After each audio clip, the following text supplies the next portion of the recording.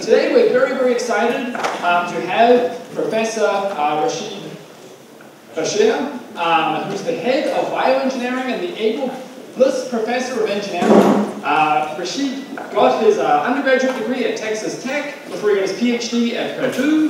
He was briefly at National Semiconductor before he was back at Purdue, and then now we have him here at the University of Illinois in the bioengineering department. And so Rashid is going to tell us about emergent biological machines and other cool things at small scales.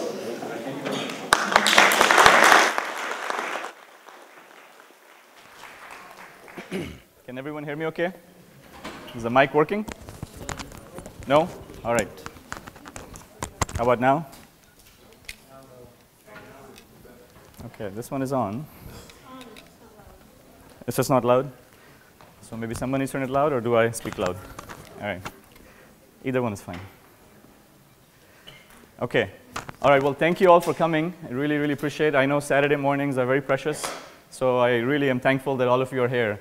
And I hope I can keep you all awake and excited through the next hour, or however long. I have plenty of time, so I can, and I think I have plenty of slides. So I want to share our excitement with you on the kind of work we're doing, and talk about a few related things, research and other outreach and other things. So as was mentioned, so actually my training is in electrical engineering. I was an engineer doing semiconductor design, chip design. And then in the last semester of my PhD, I took 2 bioengineering courses. And I just got completely sort of turned over and said, this is what I should have done. This is what I really want to do. So then when I was working in industry, I went back and took all the organic chemistry, biology, labs, courses, all this stuff, and then went back to academia to kind of try to see if I can find a way to combine those fields, sort of engineering at the micro, nano scale, sort of originating from microelectronics and that kind of ideas, along with biology and chemistry, and see if we can merge that and do some cool things and some useful things. So I'll try to show you both today. So just very briefly on size and scale, the kind of scale that we are interested in. So on the left, here you have this axis that goes from 1 angstroms, which is 0.1 nanometer, is 1 angstroms, right? 10 to the minus 10 meter, all the way up to 100 millimeter, let's say. So most biological things that we see around us are, we call, they are fabricated, quote unquote fabricated, by bottom-up biological processes, And if you look at just roughly, you have the proteins and DNA, you have viruses, you have bacteria, cells, and then on, organs. So that's kind of the size scale. Then on the bottom here, you can also see there's been lots of advances in the last tens of years in sort of what's called chemical bottom-up self-assembly, where chemists have come up with really cool ways to self-assemble structures and a lot of nanostructures, like carbon nanotubes you might have heard about, or graphene, quantum dots, nanoshells, nanowires, and stuff like that. And they all tend to be in this sort of smaller 1 to 1,000 angstrom, so to speak, or 1 to 100 nanometers. And then there is what you would call top-down silicon fabrication. So the reason that everybody is now glued to and has this addiction with the iPhones and everything, and I hope nobody will, of course, use it during this time, right, this hour. But the idea that you can actually now have, almost these supercomputers in your palm, and that's because of this top-down fabrication, where today in semiconductor industry, Intel and Motorola and these companies can make structures that are 12 nanometers on a 12-inch wafer. So it's pretty amazing how small features. But you have these whole systems that are fabricated in electronics and silicon and metal and different. So our goal really is to kind of see if we can find a way to benefit from all these fabrication technologies and build new things. And then also there is this new, a big resurgence in 3D printing, right? Everyone must have heard about 3D printing now. And 3D printing tends to be at this point sort of, micron scale is probably kind of aggressive a little bit for 3D printing, but there are, and we have been doing that in our lab. And then all the way up to centimeter and larger scale, right? And 3D printing really kind of came about from automotive and manufacturing industry, and now is being applied to lots of things. So this is a busy slide, I know, but there is a, that's kind of we are interested in a lot of these size scales and fabrication methods, and using that to see if we can do some interesting and cool things. So in my lab, like I said, we do lots of fabrication. We like to build things in silicon, plastics, and other materials. And then we apply them to grand challenge problems. So we are very interested in diagnostics for global health and food safety. I'll show you actually a couple of very quick examples of that. We are very interested in cancer and individualized medicine. How can you apply these technologies for detection of cancer and early detection of cancer? And then what the main topic today is this idea of 3D biological systems and biological machines. But I want to show just a couple of slides here to kind of also motivate the other work. So a few years ago, I did a sabbatical at MGH and met with some wonderful people. And so Bill Rodriguez is an infectious disease physician, and he said, can we detect HIV from a drop of blood? And how can we do that? So we came up with another bioengineering expert, Mehmet Toner at MGH. We came up with this technology that is what we call a point-of-care sensor, a point-of-care, which is also called lab on chip, where you're trying to bring the entire operations of a lab on a chip. And the idea is to take a drop of blood, put it in a cartridge, and be able to detect and diagnose disease from a reader. So the model here is very much the same as what it is for glucose monitoring, right, for diabetes. But can we do lots of other things with it? So one example, and actually I can come and give another whole talk on that topic sometime on point-of-care sensors, but I just want to show you very quickly. So we actually came up with this device, which is really, it's a huge problem worldwide, where 33 million people are living with HIV. And only about 1 in 8 are able to be tested today. And the key issue is really the diagnostics in very remote settings, very difficult to test conditions. So we came up with this technology, which is a lab on a chip, we call it. And actually, I brought some samples. I'll pass this around. You can see if you can just pass it around, but I want it back at the end, so don't walk away. And you can take it out, hold them with your hands. There's little examples of the kind of devices we make. They're made in silicon and polymer and glass and metal. And this is a video of what we can do. This is a real-time video of whole blood coming into this port. And this chip is the size of a credit card. And this is whole blood flowing in. 2 other fluids are coming from the sides that you cannot see because it's transparent. But you can see the red blood cells start to get lysed just a couple of turns down this channel. We're looking at a top view, and this is a serpentine channel. And we can actually process essentially whole blood in these chips, the kind of chips that are being passed around. And we can, let me just play that again. So we can actually process whole blood at a point of care in these devices and separate, for example, we can lyse the red blood cells and then collect the white blood cells and detect specific types of white blood cells, for example. So these are kind of things, and we actually developed, there's a company that we started called Daktari Diagnostics. You can look up the webpage and all the good stuff, and wish it well, because this is a very critical year. We're trying to release the product, and the product looks like this. It's actually this small toaster-sized instrument with a little cartridge where you put a drop of blood, put it in the box, and it detects the specific types of white blood cells in 10 minutes for less than $10. And the goal is to reduce the cost more, and there's a whole lot of very, very smart people working on that. We just kind of helped come up with the initial idea and help them, but there's a whole group working on that. And they've tested this in 4 different sub-Saharan African countries, and it works, so we really hope that will move forward. And since then, we've actually expanded the technology to now do what's called a CBC, a complete blood cell count. So if everyone has gone to the lab and gotten blood drawn, and there's no reason why you should have to go to the lab to do that. I believe that's going to happen soon enough. It's already starting to happen at pharmacies and eventually at home. So we've expanded that technology to do this complete blood cell count at home. And actually, one of these chips is in this little petri dish that I'm passing around. So we're very excited about that. Another example that I'll give just very, very briefly is detection of cancer. So we have a project with a group at Mayo Clinic through this Mayo-Illinois Alliance. And the idea here is to detect what's called methylation on a DNA, and the methylation is an early sign. It can be early detection for cancer. So this is a DNA. This is a picture of a DNA. And then we attach these proteins, essentially, to those specific points on the DNA. And then we take this whole complex, and then we pass it through a single, what we call a nanopore. So this right here is, of course, an artist's rendition, but we can actually drill nanoscale pores, holes, where a single strand of DNA can go through. And as it goes through, we can detect its electrical properties and actually detect the presence of this protein. So we can detect DNA on a single protein, a single protein on a DNA, and that can be how many proteins are attached can be an indication of certain types of cancer. So we're very excited about that, and this project is also moving forward. just to show you this picture here, this is actually what's called a transmission electron micrograph. And there is a small hole here. You can see this in the middle, and that's 5 nanometers.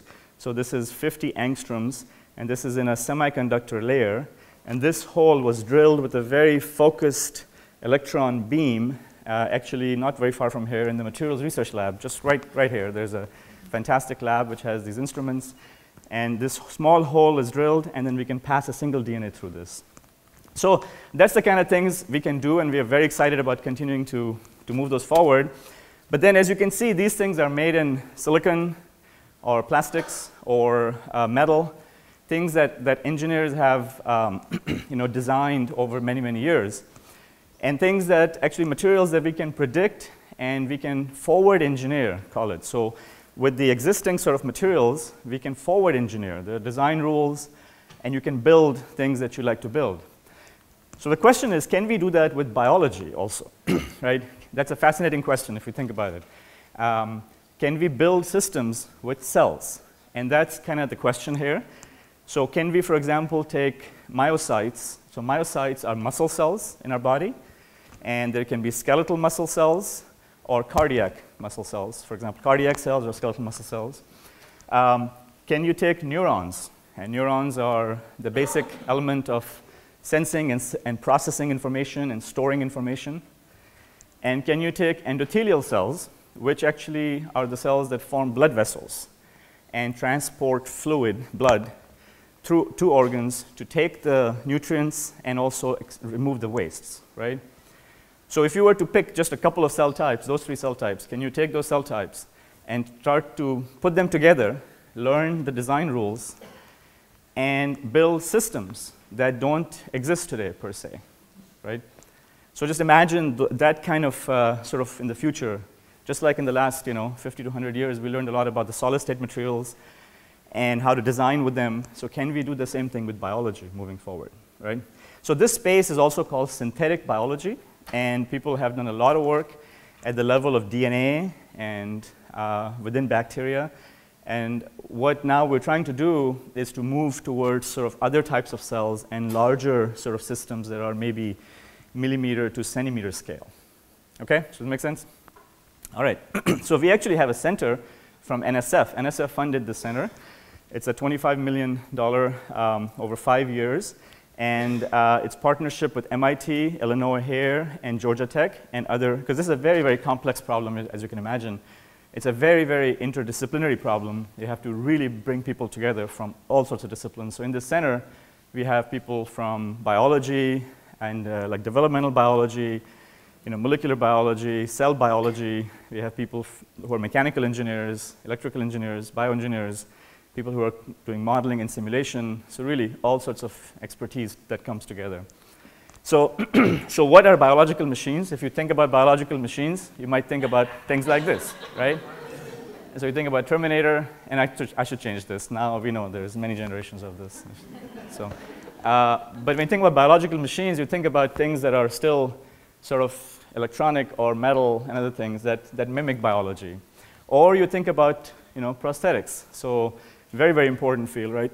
Where you can maybe build artificial organs that also for tissue engineering, for example, but try to build structures and machines and systems that really can also help people that are, again, a combination of electronics and biology. So I'm going to push the limit on trying to see, what can we do with all biological material? It's fantastic, and actually we're also working on integrating electronics with the biology.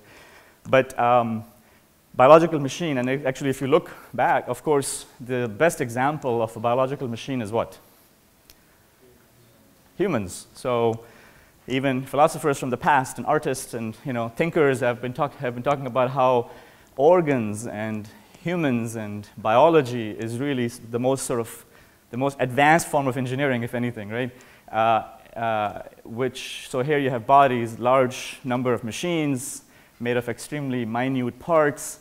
And again, if you look at its scale, right, in biology, and I showed that already on that first slide, you have things that range from molecules, biomolecules, cells, tissues, organs, all the way up to the size of the body.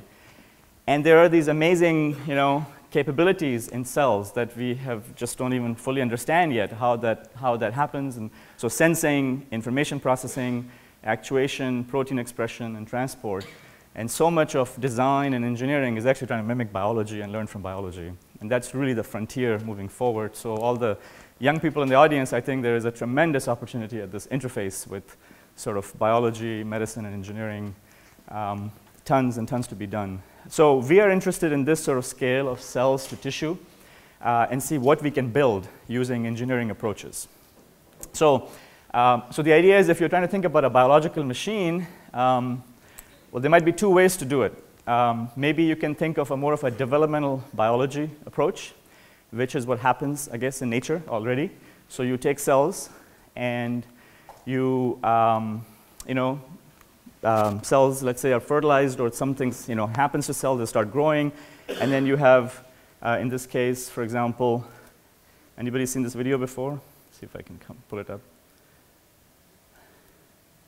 So this is the developing embryo of a zebrafish, and this video is online, you can look at it, but essentially, over a period of many hours, you can see this very complicated, very intricate, amazing processes that take place that are happening during development, and shapes are being formed. So morphogenesis is a big mystery in biology and a big mystery in sort of design. How does shape form? Where is that information encoded? And eventually, of course, then the system that results is right? So eventually then you end up with a zebrafish in this case. Sorry, I'm going to close that.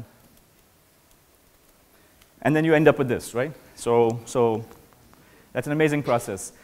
So can we think about taking cells and, for example, differentiating them into 3 different cell types that I mentioned earlier? Can we take cells and differentiate them into muscle cells or neurons or endothelial cells? And then think about putting them together using fabrication approaches, using approaches where we can print and fabricate structures with cells. So for example, here can we then make layers of cells of different types and study and learn how they interact, and then end up with some sort of a system also that can do some function. So that's the idea, and I think it's really kind of limited to our imagination, the kind of things that you could do with this potentially. So you can think about, of course, developing organ mimics for drug testing. That's a big, big challenge. You can think about miniature biological sensors and actuators, or call them biorobots, or things like that that can sense and respond, that can clean up the environment. Implantable systems in the body for drug sensing, synthesis, and release that are all biological. If you knew how to put cells together, you can create hyper organs that could do very important functions in the body. So there's a lot of very, very sort of open areas in this case, and we believe this is one of the frontiers in the future. So in our center, we're actually trying to do some very primitive things, and I'll show you some examples, some very basic things that try to look at some very basic functions. So 2 projects that are ongoing is, can we build a structure that walks on a surface in a fluid? Can we just build something that is all biological that can move? Because movement and generation of force is one of the most basic functions that is needed. So something that walks or something that swims. So I'll talk about mainly this walking kind of function. Can we make something that mimics an inchworm and can actually move on a surface? Or can we fabricate something that swims? So actually a colleague of ours here, Professor Tahir Saif in mechanical engineering, he's working on these swimmers. And our group, again with collaboration with lots of people, both groups, we're working on these walkers. So I'll show you examples of that.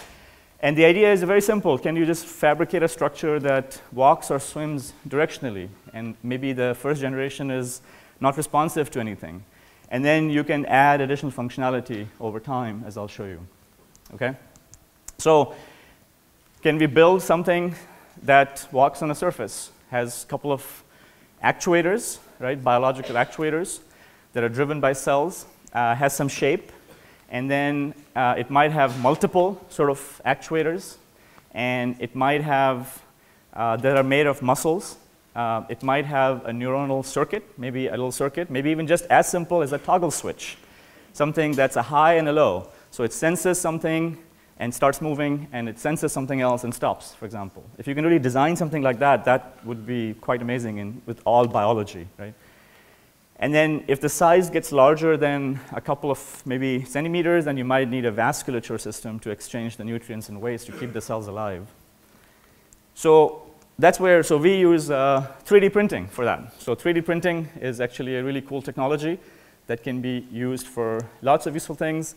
How many of you have heard about 3D printing? I think pretty much everybody, right? And I hope lots of students have actually done it and used it. We have some great examples on campus, right, with the Fab Lab, and you can actually go and see it and use it, and now you can build your own 3D printers. And so what we have done is, and actually let me then pass these things around. So this, be careful with, this is actually fluid. It's just water, so there's nothing dangerous here, but there's fluid, so don't break it.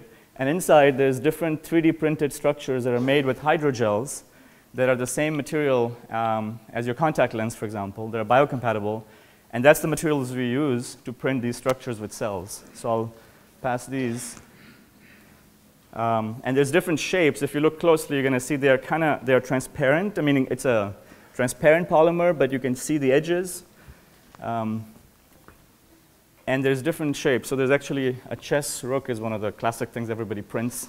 So you can see a chess rook with a staircase inside, and then other little things. So you can pass that around. Be careful, again, it's liquid, but it's completely safe.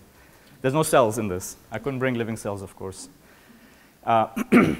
So what we can do is actually print all sorts of stuff. So whatever you can think of in a CAD drawing, you can actually go print in these. So what we have done that's different here is to actually use biocompatible materials. So we can use this polyethylene glycol, these materials that are biocompatible.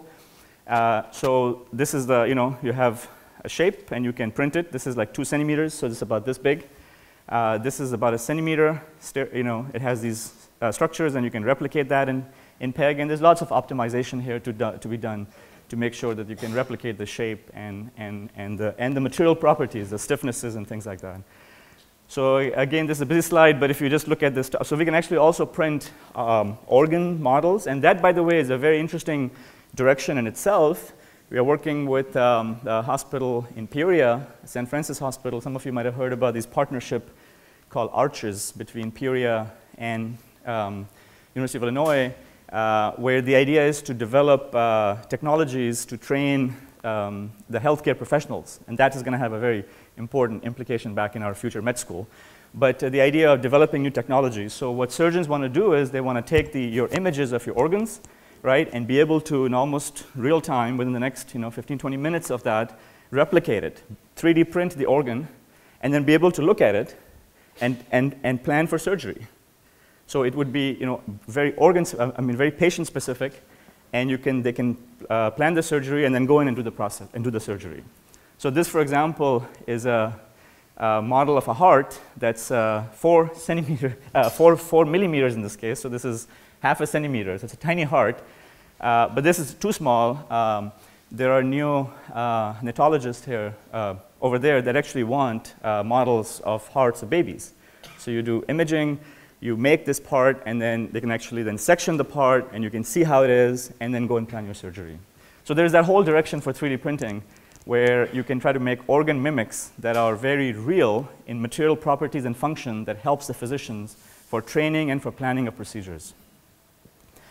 But what we've also done is taken 3D printers and actually then incorporated cells with them. So we can print these materials but embed living cells in them. So we can bring in solutions with cells, and we can make layers of cells of different types and print these 3D structures also.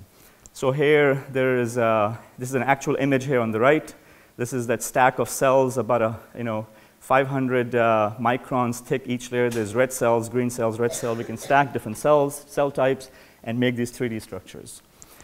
I try to just kind of skip through it, but so one of my PhD students a few years ago, we came up with this process to make a biological actuator. So we 3D print these structures in hydrogels. This is the top view. Essentially, there is a base and a little cantilever, and then in this case, the cells that power the system are actually cardiac cells.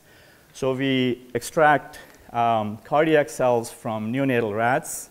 So these are living cells. You extract them and you seed them. You seed the cardiac cells on these structures. And then I kind of skip through it. But the point is you can make these shapes and structures. You can design them.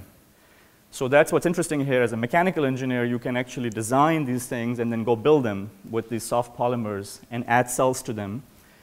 And then so these cardiac cells, after about 3 days, they actually synchronize and they start beating in a sheet. Okay, I hope now. Sorry. Okay, this better work. This is the highlight of the whole thing. Okay. So this particular one, you can see, so it's about 70 millimeters wide. You're looking at a cross-section. And we fabricated it so that there is kind of 2 actuators or 2 legs or 2 anchors. One is this long one and a short one. And this is kind of a base that provides this asymmetry. So in this case, the cells are seated right over here on this side. And this actuator is, again, made of polyethylene glycol. So the cardiac cells start beating, and they produce enough force to move the structure. So the structure actually then moves on its own. But as you can see, it's not going anywhere. And in this case, it's because the structure wasn't designed and optimized properly. The stiffness is too high, the leg is too thick, and stuff like that. So we made different designs. And then there is one here then. So this one, the cells are seated on this structure, and this one is designed so that it produces enough force, and it actually kind of hops across a petri dish. So it'll keep moving and walking from one end to the other end and kind of get stuck. It doesn't turn around yet. We want it to turn around, actually. That's the big goal. That's a couple of PhD students right there. So, but the idea that this is, again, you can see it with your naked eye. They look and feel like living entities. And they, at this point, perform very, very primitive functions, which is just movement. Right? And this is another one. It's got actually these 2 anchor points. One is here and one is here. The cells are seated on this side. Again, this actually moves also in one direction. And in this case, it's spontaneous beating. So it's cardiac cells. You can extract them from animals. And if you put them in the right condition, they'll actually synchronize and start beating. So this is interesting. What can we do next in terms of adding more functions to it? So by the way, these things then, in terms of actual speed, they can actually move 7 to 8 millimeters, which is about their body length, in 30 seconds. So you can see them in real time moving across, essentially, slowly, across, let's say, a petri dish or something in fluid. Right? Okay, so well, we want to, of course, improve it, and we want to control the motion. So, well, what happens in biology or in us is actually skeletal muscle cells are the ones, not cardiac. Cardiac cells, of course, make up the heart, but skeletal muscle cells are the ones that actually you can control, and you have a neuromuscular junction, essentially. So you have neurons that would come, and then there is essentially a physical, so there's the bone. Typically, you have the bone. You might have a joint, and then there is a skeletal muscle cell, and there are tendons. So the skeletal muscle cell is what then actuates, and it moves the bones. Essentially, that's how our hands and our legs move, right? So inspired by that basic design, we can actually fabricate something like that, where you have a material here that has a low stiffness or can bend. You have these higher stiffness tendon-like legs, and then you create a muscle cell, a skeletal muscle strip that connects those 2 structures, for example. So again, 2 very, very bright students, Carolyn and Ritu. So they came up with this process for the 3D printing, where we can now fabricate those structures. They take the cells with the right matrix, mix it up, and they can actually fabricate. What you can look at is just these last 2 images. Basically, this is those 2 legs sticking upside down, and the base is the bottom. But there's a solution here. You can see it kind of coming off, sticking to these legs, and this is a cell matrix, cells with the matrix. And this is you can actually, after it's all done, you can pick it up, and this is a cross-section. So this is the beam, that's the 2 tendon-like structures, and this whitish thing is actually a muscle strip that we can grow, essentially. So we can grow and form this muscle strip that connects those 2 legs. And this is actually a video over many hours. I think it's 12 hours. And this is a very interesting process. It's an emergent process where what you see here is, so what we do is just put cells, skeletal muscle cells with a matrix, and essentially over a period of 12 hours and longer, the cells aggregate, and they form this very well-defined muscle strip within this matrix So you can see it all aggregating. And then this structure right here, you're looking at a top view. So this structure is that leg sticking up, the tendon-like structure. And then this was the base. And you can see the sort of the features because it was 3D printed. So it actually produces some ridges. And then all of these blackish type things, actually the cells in the matrix mixed together. So it sort of self-aggregates and forms a structure, and an artist's rendition of this in 3 dimension would be something like this. So we have the two essentially tendon-like structure. There's this backbone, or the back beam, call it, that is not very stiff and can bend. And then we can create this muscle strip that's all biological that connects us to. So, and these structures also, now skeletal muscle cells will not self-beat. They have to be stimulated. So the simplest way to stimulate them is to apply electric field. So if you actually put 2 electrodes right here shown, that's this platinum electrode, and apply a voltage, the cells will actually respond to that voltage, and they will contract. And this is a well-known fact. So we actually do that to test these out. So what you're seeing here is a top view. Again, this blackish layer is a biological muscle strip. And then the other these two regions are those legs, call it. And in this case, when we apply a field at 1 hertz, you can see the structure respond. And we have designed it to now walk in one direction. And this is at 2 hertz, so it's faster. And you can see the response is a little bit faster. And at 4 hertz also, it's actually responding.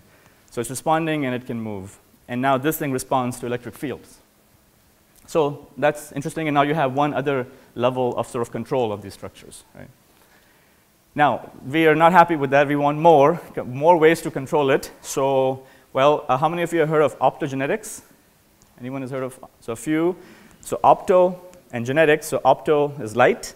And genetics is the idea of actually, again, using this transfection process to introduce these channels that are light sensitive. So you create these light-gated ion channels, and this is, I mean, widely used now in neuroscience, especially to control and actuate neuron or fire, get neurons to fire just by light rather than electric fields. And it's very powerful technology.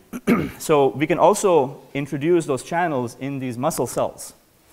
So channel rhodopsin is one channel, and which responds to blue light, essentially. So you shine blue light, and it opens up these channels, exchanges the ions, and the muscles can actually be activated. You can also do this with helorhodopsin and with yellow light, which is then inhibitory. So, so let me show you that a little bit here. So this is actually just on a surface of a petri dish. Here we are going to pulse the light at 1 second, essentially. So you shine light and you see the muscles move, right? So shine light and those muscles move. So this is in a 2-dimension, just as for characterization. Then this one right here, same thing. Where's my little cursor? Oops, sorry. So this is at half a second, 500 milliseconds, and you can see, it shine light and it responds. And then this one is even faster, hopefully. So this one, it will start doing it soon. Right here. So you shine light, and it responds to light. So you can get these muscles to respond to light. And that can be very interesting because you can think about creating structures that move with light. There's actually been papers reported, very exciting paper that came out where they're trying to pace the heart with light. So we actually then made structures with these optically transfected, and these then you can see a cross section, and then with you shine the light, and this entire layer here is that muscle strip, and this is responsive to light, and it can generate enough force to then also create this motion. So now we can control these things with light and actually start and stop, which before we couldn't do. So that can also enable lots of things. And you can model these things. Not showing lots of the details. There's lots of optimization. You can figure out how to do some mechanical modeling and under what conditions this thing will move. And then here is one which actually has 2 sets of muscles. So there is one here and one here. And again, you shine light, and it can move in one direction. This thing actually is bidirectional. You can shine light on different parts and have it move in different directions. We're trying to further characterize that and get that to work really well. But the idea would be to shine light and get it to move in different directions and be able to control the motion. So, and then you can actually even get these things to, if you shine light on parts of it, then it should tilt, it should turn, and stuff like that. So you can do interesting things like that. Whereas this one right here, you can see that you're seeing it kind of at an angle, but you shine light on parts of it and you see it turning. So it's actually going to, it was here and now it's turning this way. So you can get these things to turn and kind of control with light. So I think there's some very interesting possibilities. And again, we see this as developing the basic tools and the basic modules, and then then lots of the people think about how to, and ourselves, but essentially it's very basic modules that are now all biological, that weren't available. So we have the design rules for this, we have the shapes, we have the processes, we have recipes, and students can use it. We actually, I'll show you later, we are now teaching this in classes and stuff like that, where people can think about designing all sorts of actuators of different designs, essentially, that are all biological and soft. Of course, the next level of functional improvement would be what? Would be to try to have sort of a processor that controls it, right? So how can we then integrate neurons with this? And how can we form sort of a neuromuscular junction? So you have neurons, and there are motor neurons, and these motor neurons connect to muscles, and the muscles then are actuated. That's how kind of it works in biology. So can we replicate that? So there's actually a lot of groups also trying to form these in vitro neuromuscular junctions, essentially neuromuscular junctions on a chip or on a surface or in 3D, where then you can also study those for example, for drug screening applications. There are specific drugs or specific toxins that might attack only the neuromuscular junction. If you can replicate that controllably, that can be very useful for lots of applications. So what you see here is some preliminary results. These are what's called embroid bodies that are a bunch of neurons pulled together, essentially, different types of cells pulled together. And we can now we are working on growing these on muscle strips and trying to see if we can make these connections between muscles and neurons and eventually get this thing to be controlled by neurons. So here you see these very nice pictures of these neurite extensions. So there are glia cells here. All this blue are basically nuclei of different cell types, but these are green are actually processes. Neurons are giving out processes that are going through, and you can see this in 3D and things. So the idea now is to try to see if we can control the placement and the formation of this neuromuscular junction and move that forward. So those are kind of things that we're thinking about in terms of basic units, the actuators, biological actuators, trying to control them with light, with electric field, with neurons, and then there's also then other people in the team. Steve Stice is part of our center. He, along with others here on our campus, Martha Gillette and other faculty members, they're thinking about how to build a neural circuit. So maybe some sort of a toggle switch. If you can put neurons, specific types of neurons in specific locations, you can make a circuit and have that connect to the muscles, and you can have a system that can sense a chemical and respond, essentially. Our goal is to be able to then also have cells integrated that can respond and produce some, let's say, chemicals that neutralize a toxin, for example. So there's many applications that you can think about along that direction. So I talked about muscles, talked a little bit about neurons. Let me also talk a little bit about the vasculature piece, the idea of the blood vessel formation and patterning, and kind of give you some examples of that. So there's lots of actually work going on in that direction also. And again, that has also applications in biology and medicine. So if you can actually come up with a way to pattern or form blood vessels, that is very, very important, right? For many medical applications.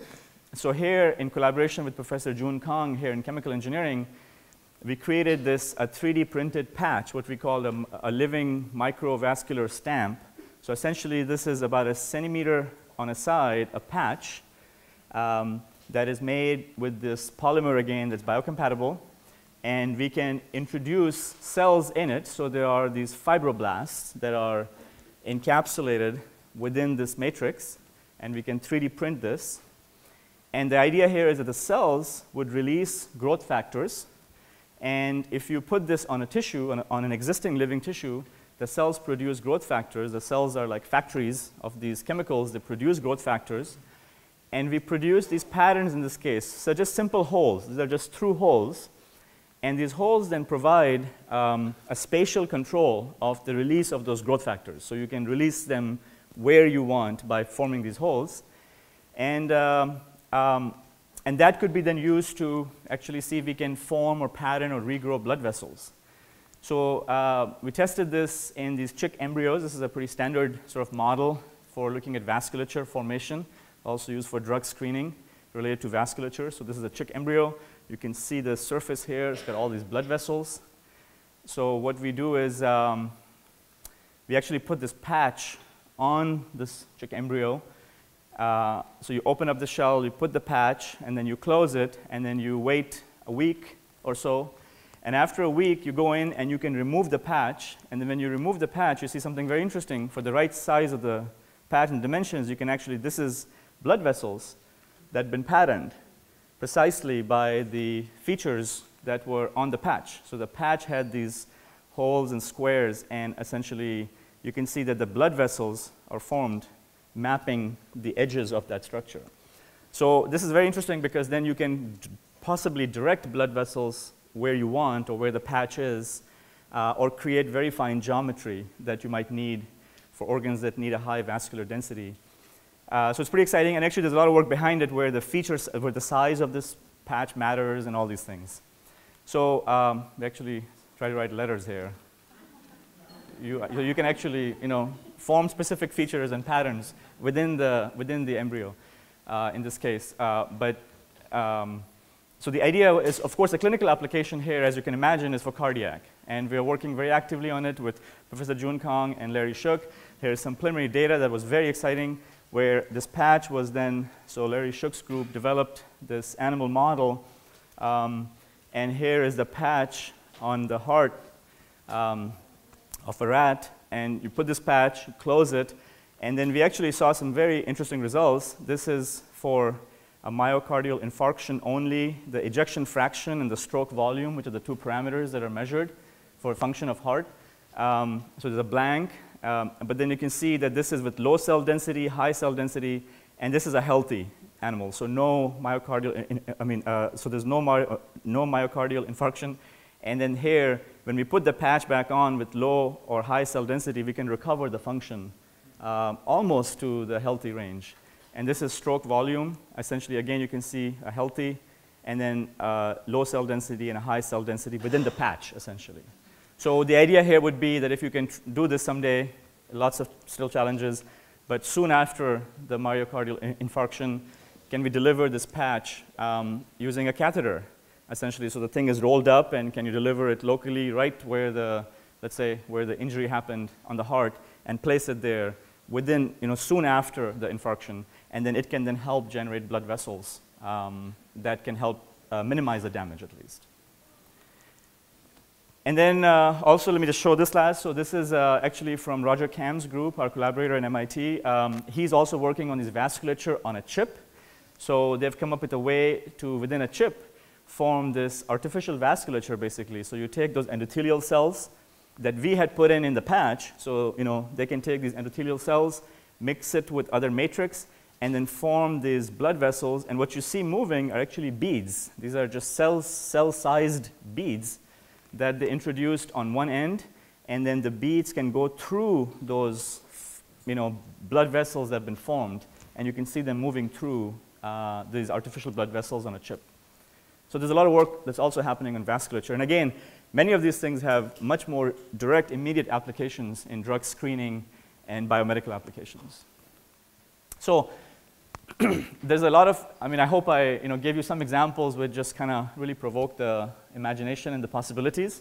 Where we headed, where we're going, and where we are. So we have developed these 3 generations of, I would call, biological actuators, cardiac cell-driven, muscle cell with light, electric fields, complex geometry. We're trying to work on neuronal control, maybe someday integrate vasculature within those muscle strips. Can we think about structures that self-repair? Now, these are living cells, Can you engineer some sort of self-repair functions? Can we think of some sort of an exoskeleton that protects them from the outside and things like that? So, and lots of very interesting possibilities. These organs are what we would call hyperorgans, unique functions that you can engineer in that are used for implants and drug delivery, high-throughput screening, surveillance, sort of lots of futuristic applications. Very, very important, right? There is some very important ethical considerations here. And of course, I'm sure everybody started thinking of it as soon as I started to present this stuff. So we take that very seriously, and we talk about this a lot within our center with students. So at what level of complexity does this biological machine become a living organism? What features distinguish one from the other? And these questions are no different than what people talk about in synthetic biology, where they're trying to design cells and microbes and different things that can do useful functions. So we're also thinking about that. It's just another level of complexity where now you can also start to give it specific shapes and specific functions. And actually, we have developed these different ethics modules, we call it. They're online. You can go look at them and go through them. There's actually scenarios and questions, and at least the idea is to be thinking about this from the day one, have these discussions with students to make sure that we do things that are, of course, useful while still enabling the technology forward. There's also a lot of very interesting outreach and sort of getting kids excited about this. So how many of you have come to the engineering open house before? Maybe some, maybe all the kids, good. So you can come again next year in March, and this is Brian Williams, who's a trainee in our center, in this NSF center. He's actually built these himself. He does this in biology, but he also builds these in the macro scale to at least get the idea across of what we're trying to do. So here, this is actually kind of mimics our first one in some ways, but it's just air-powered. And then this actually, he built this whole thing up himself, just by taking parts that are off the shelf and you shine light. It was trying to show this idea of optogenetics control. So he takes a laser pointer, shines light, and you can get these things to move, of course. So that's very useful. And then we do lots of also outreach in terms of talking to people about it. I don't know how many of you have been to some of the nano and EBIX exhibits over at the farmer's market. And thank you very much. Brian is doing that today, exactly. So you can go straight from here to there and actually see his. So we have lots of our students that are actually, so here's Brian and other students. So I think, and actually, so most recently this semester, so Ritu is one of my PhD students. She's just fantastic. So she actually did this. I just facilitated it. So she actually helped develop a lab module that is now being introduced in a bioengineering course where you actually learn about biocompatibility, you learn about transfection of that optogenetics part, and 3D cell culture, and then you build a walker. Essentially, students can design whatever structure they like, and they can put those cells on and measure, so they can model, measure, characterize, and improve sort of the engineering workflow, model, design, measure, characterize, and kind of go through that cycle. So they can actually do that with these kind of structures using 3D printing. And then I just want to put a plug in for our, all of you have heard about this College of Medicine also. So anyway, I think what I showed here in the later part is certainly much further up. But those are kind of things that are possible in the future as we bring together all of these technologies and try to see how they can actually make an impact in biology and medicine to better lives. So I want to thank my group, a fantastic set of individuals, master's, PhD students, postdocs. We have funding from lots of different places. I mainly talked about the EBIX work. And then I want to also show my faculty collaborator list, which is a long list. So all these areas are highly interdisciplinary. We collaborate with lots of people. It's all team science. You have to bring people together. They have to have their disciplinary depth, but then you bring them together, and hopefully they can work together to do bigger things in a team. And then, of course, 3 of my kids that keep me motivated and keep me moving forward. And with that, I'll stop, and I can take questions. Thank you.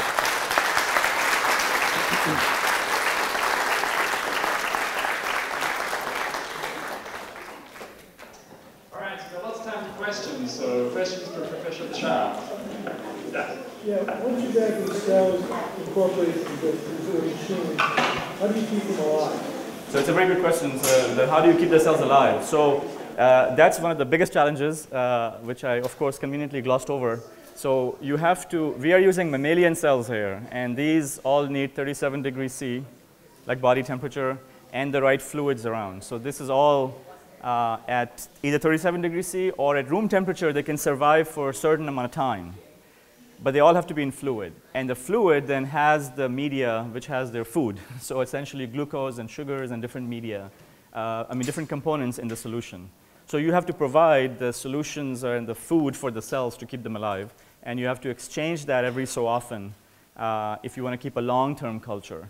So that's exactly where the vasculature comes in someday, that if you had a circulatory system that exchanges the nutrients and the waste, then you can keep these things going for a much longer period of time, and you won't have to introduce or exchange the medium.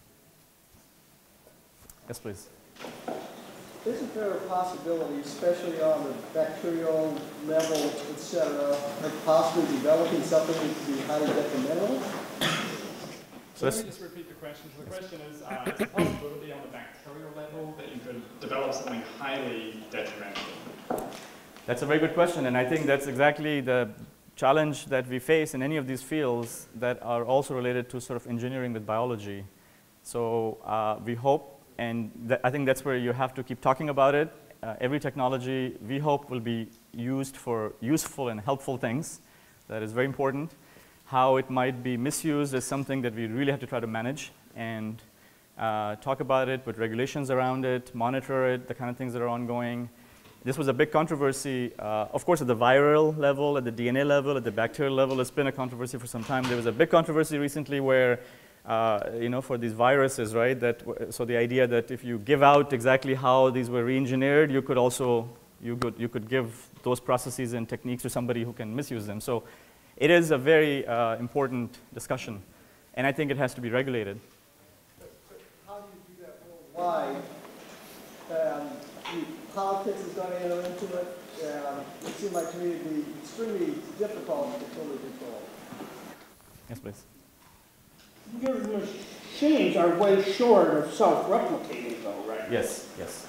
And you didn't even mention self-replicating. We can't even imagine. So you're way far away from life. Very, very far away. Exactly.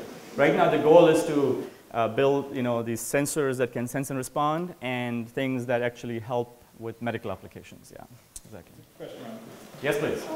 Can you find new genes with a machine? Would you take a drop of blood? Find new genes yes, that's a very good question. So he's asking a question about the first part of the talk, that can you take a drop of blood and find specific genes? So yes, we are working on that. And the idea there is to also, you can look for new genes or specific genes that are indicative of specific diseases. So for example, when someone gets cancer, you have a tumor that's growing somewhere, and the tumor sheds DNA and genes in the blood. And can you take blood, a drop of blood, and look for that gene? And that can become a diagnostic for cancer. So that's a very good question. Yes? Given that we're right and left, do you use a mirror imaging, especially like with a light actuation? Do you use like mirror imaging where you take one side of the body and teach the others, get the other side to function off of it?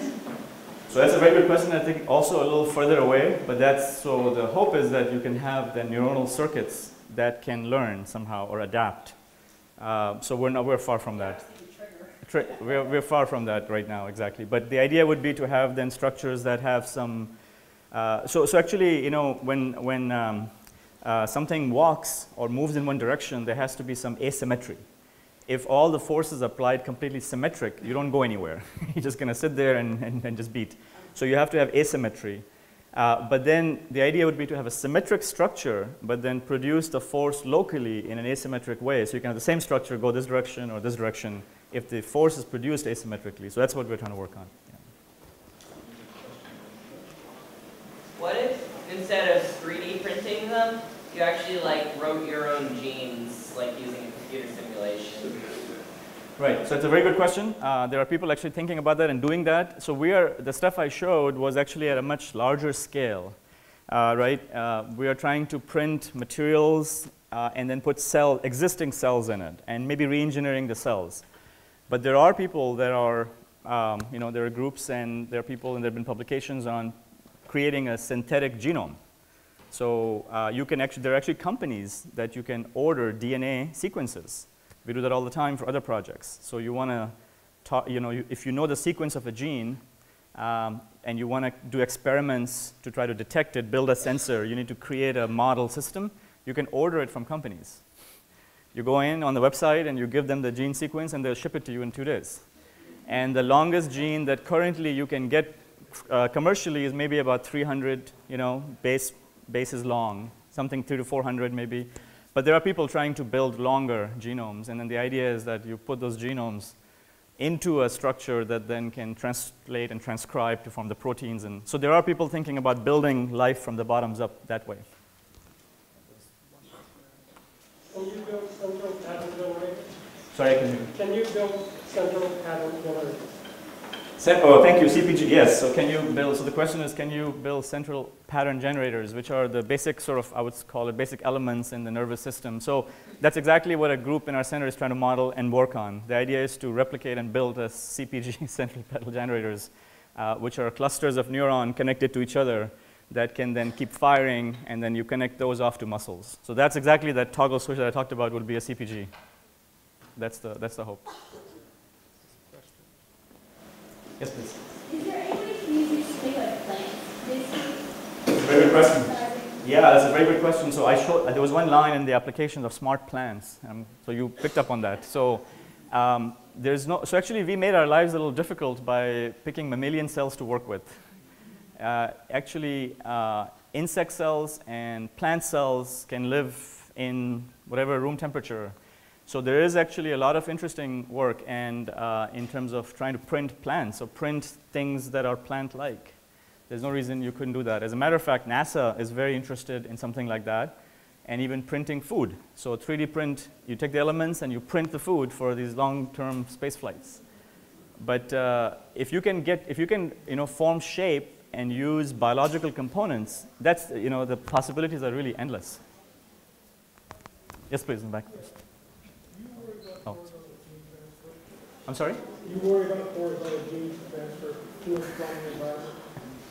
That's a pretty, no, I guess right now we're not worrying about it. I don't think we're doing anything that really relates to that per se. We're not really perturbing anything at that scale.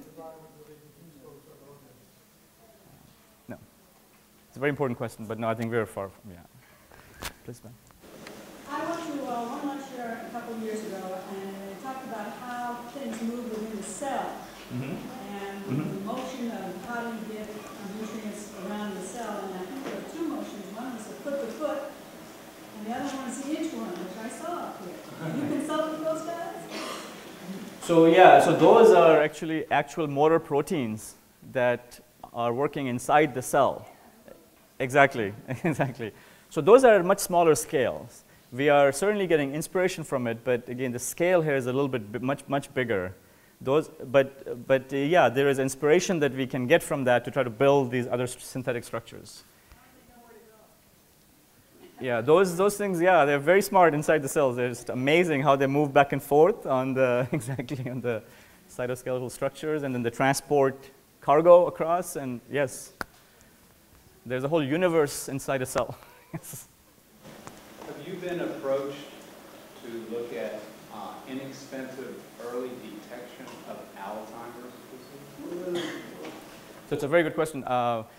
We have been thinking about that, so I think for Alzheimer's, as far as I know very little actually, so I should be very careful saying, but I think the markers, early markers are not really very well known, and maybe there's other experts in the here that can tell me that. But so if you had a marker, so we are not necessarily discovering the markers, but if we can discover a marker, we can detect it. I think the technology is not just in my group, but other groups on campus and colleagues. We have a suite of technologies for early detection of proteins, DNA, metabolites, and cells. And so if there's a marker that's known, I think we can detect it. So for Alzheimer's, the markers is not well known yet. People are trying to find genes for it also, right? Early, But a blood-based marker or something like that I don't think it's known yet. You haven't been approached yet? Not yet. Yes, please. You mentioned regeneration, and I was wondering how close are you to dealing with, for example, the remyelinization of neural pathways, which is incumbent on MS and other neurological diseases? Yeah, so that's a very good question. I mean, our group is not working on that directly, but we are thinking about this sort of self-repair now in terms of mechanical self-repair. So that's one of our next projects, is to see how we can have these structures and actually see if we can embed certain cell types or certain other functionalities that if there's any physical damage, it could repair it. And there are, I think, interesting ways to do that. Yeah. There's actually experts on campus here on self-healing soft materials, all soft materials that can self-heal or materials that can self-heal. So we're trying to learn from that and also learn from biology how things heal and seeing if we can come up with some way to do it in these structures.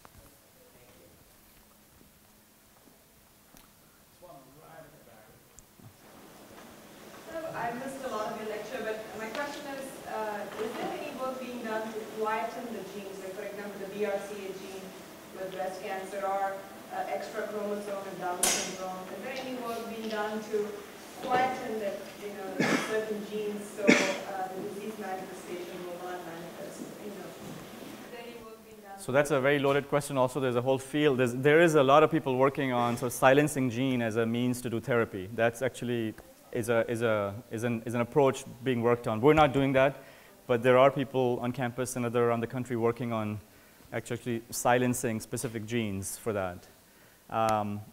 What you mentioned about Down syndrome, that actually is a topic very, very close to and dear to my heart personally also. But there's been 2 or 3 papers in that space now. There was a Nature paper just 2 years ago where somebody was able to show that you can silence the entire extra chromosome, essentially. And it was only in cell lines at this point, and the cells were still viable.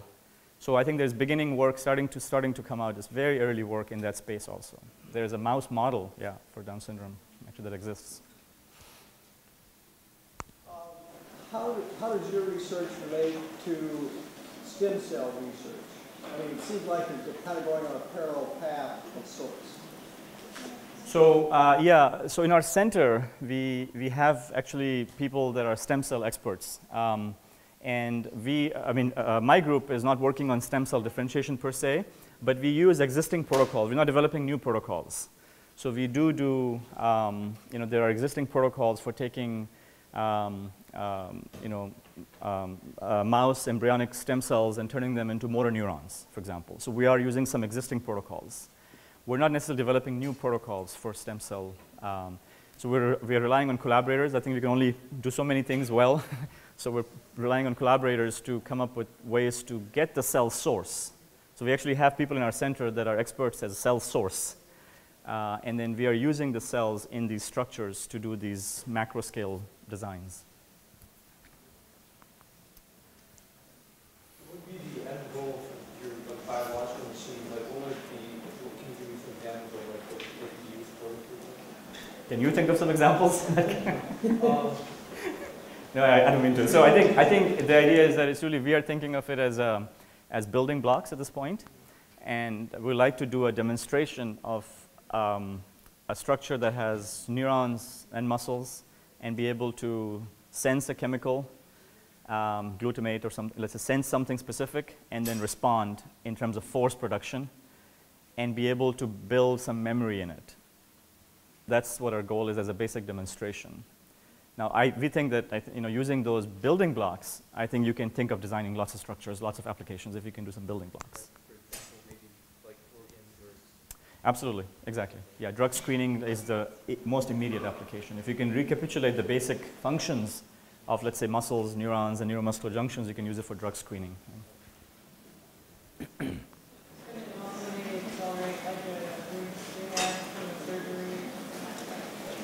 So there is possibilities to exactly design and build. So there's a whole field of tissue engineering, right? People are trying to now use also this 3D printing to make artificial organs to replicate, essentially that. But then, what we're trying to think about at least is how can we add other functions, right? Also novel functions to that. So yeah, there's lots of applications in implantable organs and devices that are all biological that enhance function.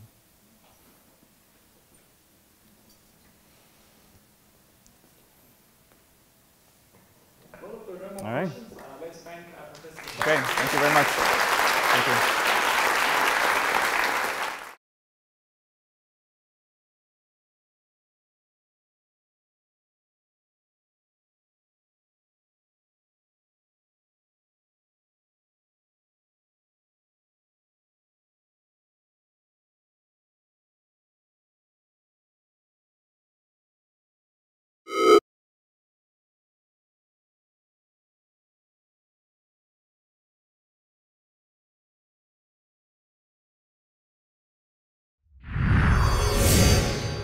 Illinois.